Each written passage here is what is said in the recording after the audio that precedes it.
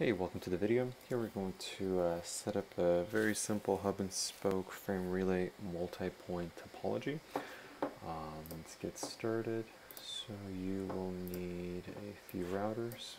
This will be our hub, a few spokes, of course our frame relay switch.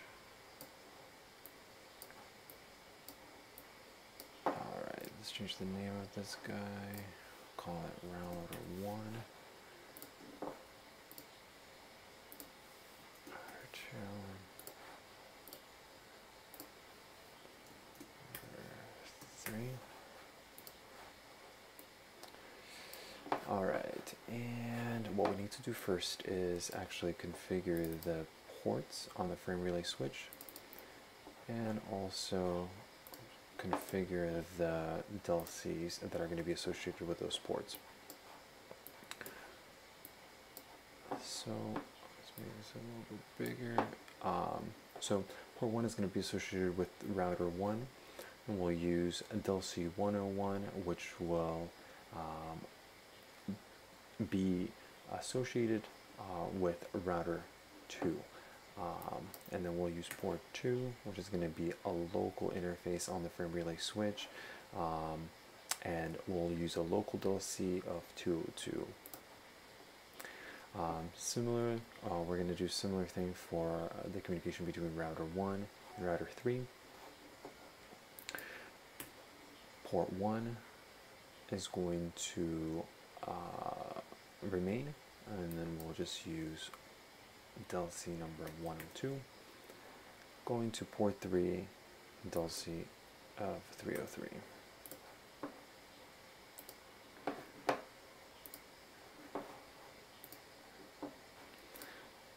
Configure, so port 1 was for router 1, port 2 for router 2,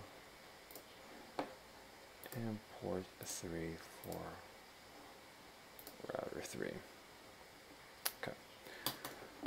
Enable our devices. Take a second for it to boot up, and we can start configuring. So we'll start with router 1.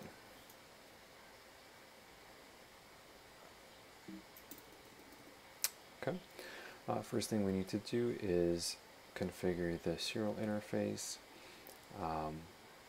with the encapsulation type, the IP address that we're going to use, and the frame relay mapping.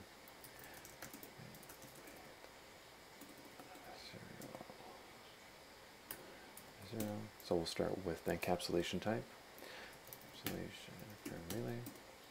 Then we can create the sub interface.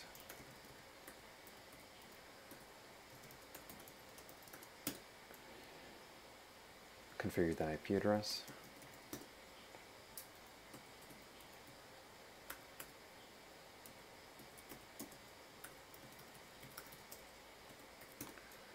And then configure the frame relay mappings, IP to DLC numbers.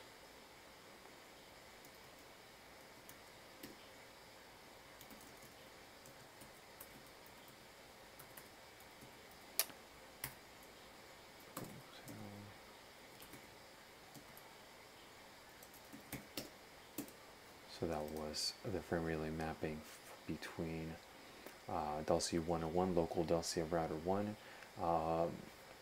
mapped to the IP address of router 2. And we're going to do the same thing for router, or for the DLC and IP mapping between router 1 and router 3.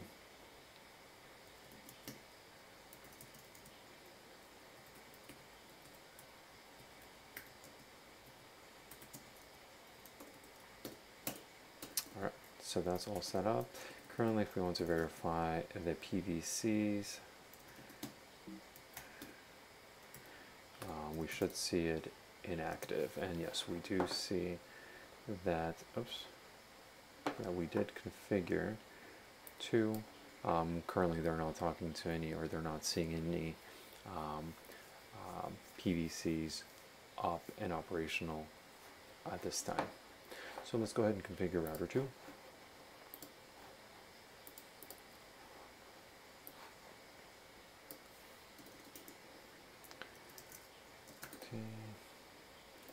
C2/0. So again, encapsulation type.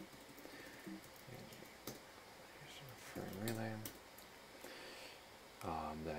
Then create the subinterface.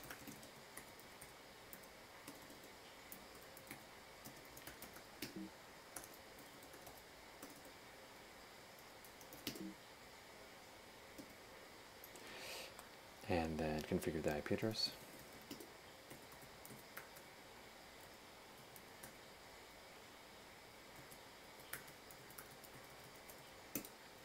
Then created the mappings between router 1 and router 2, and router 2 and router 3.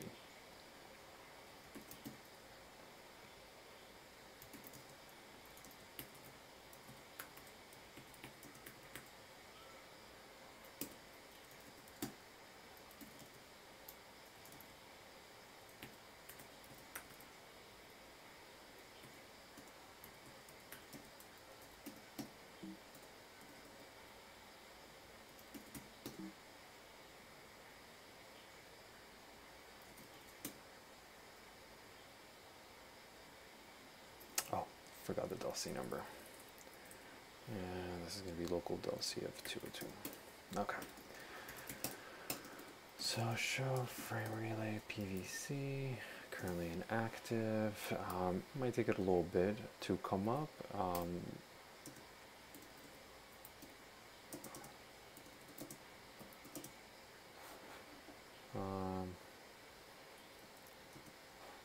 We'll come back to it. Let's close this guy. Let's configure router 3.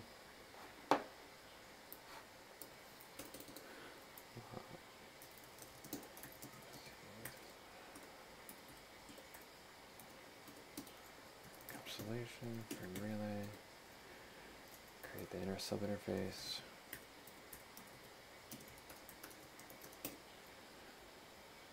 Configure the IP.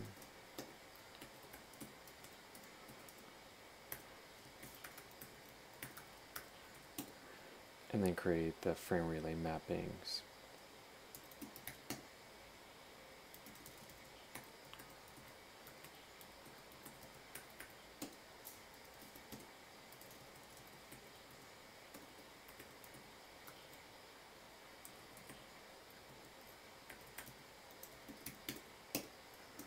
All right. One other thing is I just realized all the interfaces, all the serial interfaces are currently shut down, so we definitely do need to enable those in order for this to work.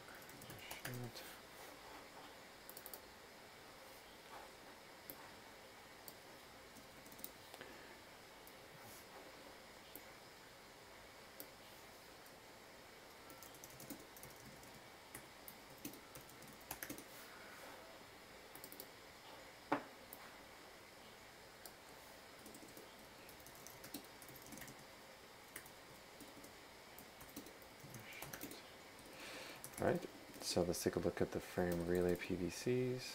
Show frame relay PVC.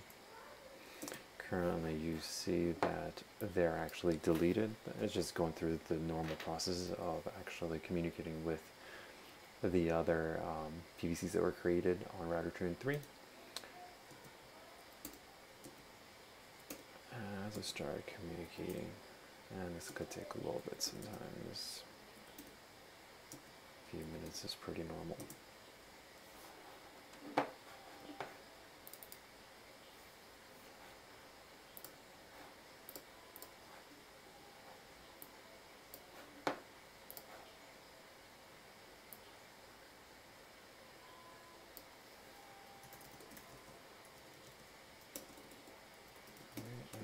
Relay PVC. Okay, we see router 2 came up, so let's go back to router 1. Show frame relay PVC.